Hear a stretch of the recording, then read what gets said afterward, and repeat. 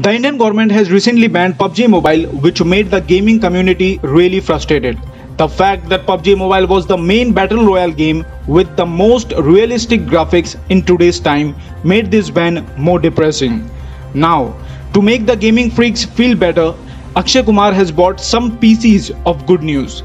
He and his team are releasing a mobile game, Fau-G, PUBG Mobile alternative. Akshay Kumar took to Instagram and announced an upcoming game called Fau-G. It stands for Fearless and United Guards.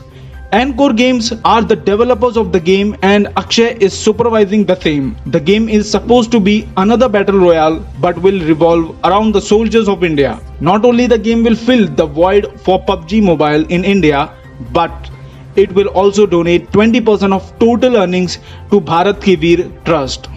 Akshay captioned the post with supporting PM at Narendra Modi's Atmanirbhar movement, proud to present a multiplayer action game Fearless and United Guards Fau-G. Besides entertainment, players will also learn about the sacrifices of our soldiers. 20% of the net revenue generated will be donated to #Bharat Ki Veer Trust. PUBG Mobile, that is Players Unknown Battlegrounds Mobile, was banned in India due to its connection with. In contrast, the game's real owner is Bluehole in South Korea.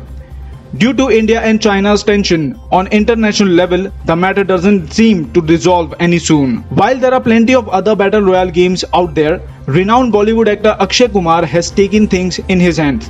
What do you think Fau-G will be like? Do you think it will be successful as PUBG Mobile? Do let me know in the comment section below.